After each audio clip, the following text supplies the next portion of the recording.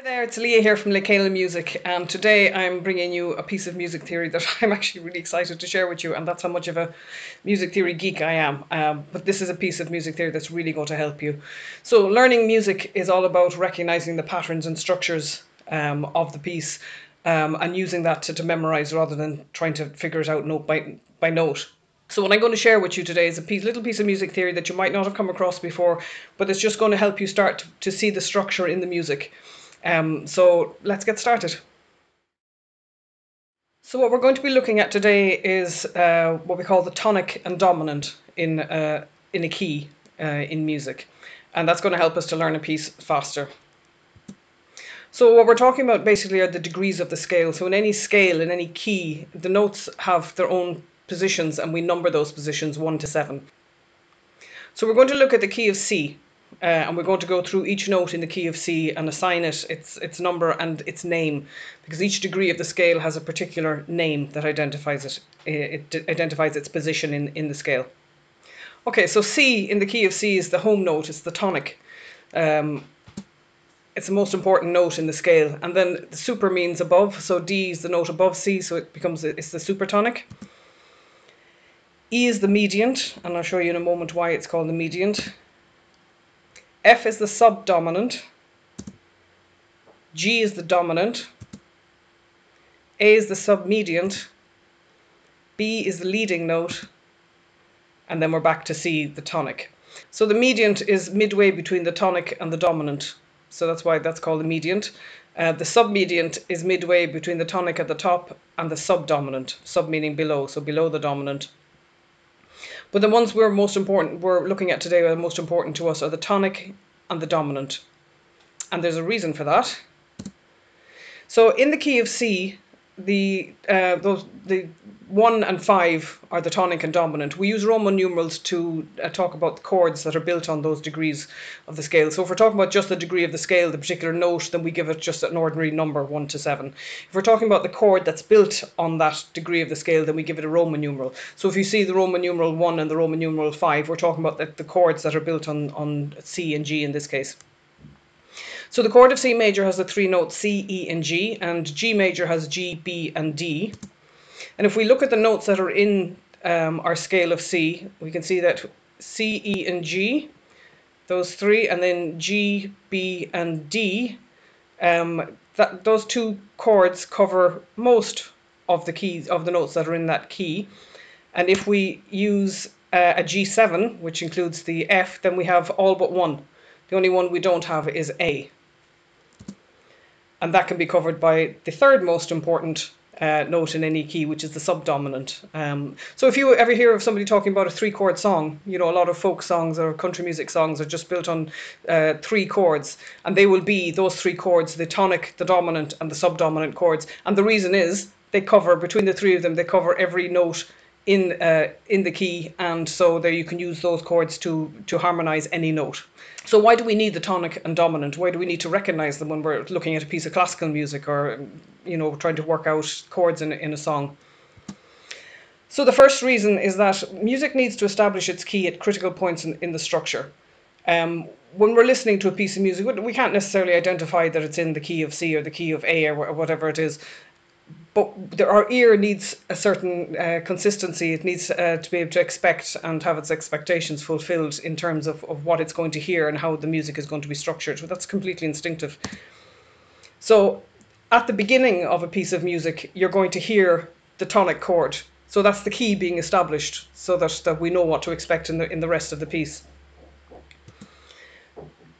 Within the piece itself, particularly in classical music, you'll often start in one key, move to another key, and then maybe another key after that, and then the music turns around and starts to gradually come back through whatever number of key changes it's had back to the original key. So we call that modulation. If a piece of music modulates, it usually, or frequently at least, goes to the dominant key. So if we're in the key of C, and then we suddenly see an F sharp appear, and then the music suddenly seems to be more centered around G rather than C. That music has modulated from the tonic key to the dominant key. So that's really useful to recognize in a piece of music that you're playing that a modulation has occurred. Now I'm looking at a different key, so now my tonic has changed and my dominant has changed, and I can make more sense of it then. And don't worry, I've got a couple of examples at the end of this video that we'll go through, and I'll show you what I mean when we talk about actually using these to help us understand music. And then the end of the piece, you know, as I said, we're going to return to the tonic, and the music usually ends on the tonic, and there's often a chord progression, tonic, dominant, going to tonic, to end a piece of music. So it's really useful to know what chords to expect there, or what kind of notes to expect. One more reason why it's really useful is transposition.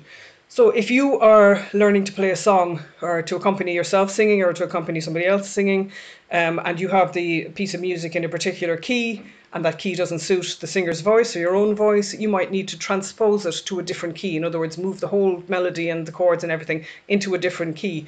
If you know what the tonic and dominant are and understand how that music is structured, it's quite a simple thing to change the key. If you don't understand anything about tonic and dominant, and you're, you know, trying to figure it out the long way around, and it's very painstaking. So the very quick way of doing it is knowing your tonic, dominant, and usually subdominant as well.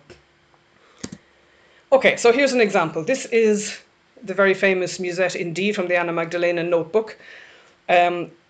So the first thing we're going to notice that obviously we're in D. It tells us here, we've got our key signature confirming that. So in the key of D, the tonic is D. That's our home note. And the dominant is going to be a fifth above that, so it's the A. And look what we have here starting off. We've got our dominant stepping down to tonic. Dominant stepping down to tonic. And in the left hand, we just have tonic octave, so D going to D all the way across. So that helps you to remember what's going on in the first opening bars of Musette. It's all based around tonic and dominant. In the next two bars, we have both hands playing the same notes an octave apart. But all that's happening is here we're starting this phrase on the mediant, the third degree of the scale, stepping up to the dominant, stepping all the way back down almost to the tonic, but then jumping back to the dominant, and then we just have a broken chord, the broken tonic chord. So a dominant, mediant, tonic are the three notes in a basic triad. So you're going from dominant to skipping down to the tonic.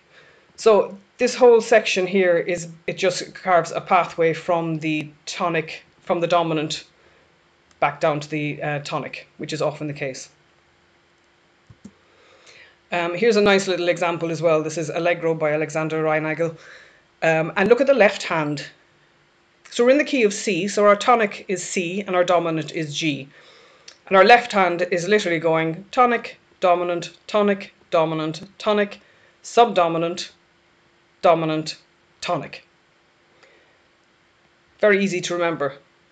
If you just remember it's in the key of C and trying to remember what my left hand does if I'm trying to memorize it. Now I know it's not random notes I'm trying to remember here. It's part of the very basic structure. So in the right hand, we're starting here on the tonic, stepping up, and then here we're going from dominant down to tonic, stepping up again, dominant down to tonic.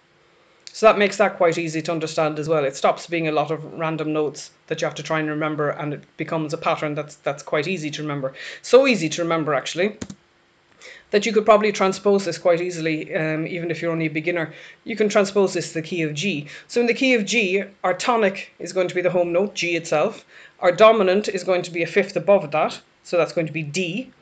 So instead of playing C down to G, we're going to be playing G down to D. G, D, G, C would be our subdominant, D back to G.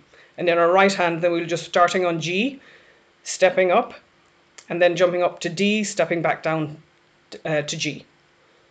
So you can see how much sense that makes when you're no longer talking about individual notes, you're talking about the actual structure, how something is actually structured.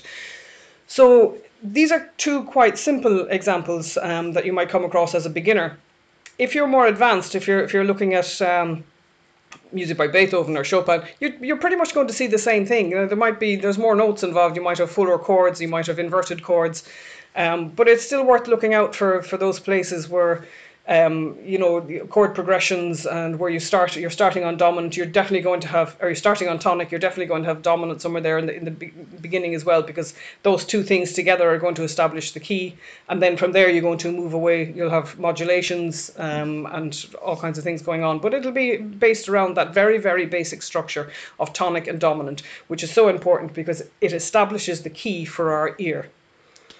Okay, so I hope this has been helpful to you. You might want to pull out some music books you have, and see, is this the case? Can you now look at a piece of music, memorize it more easily? Can you transpose it to a different key? Can you find the tonic and dominant? Is that making sense to you? Let me know in the comments if you have a piece of music that you're not sure about, and I'll be glad to have a look. And I will be putting together some analyses of simple pieces to begin with, to help you learn them faster. So they'll be starting to come out on Fridays. So this is part of the music theory that I'll be applying to those analyses to help you get through music faster and understand it better. So hopefully this will set you up to be able to understand that better. Okay, thank you so much for watching. If you haven't subscribed already, please do so, and you'll be notified then of new stuff that I bring out to help you in your piano studies. Take care. Bye.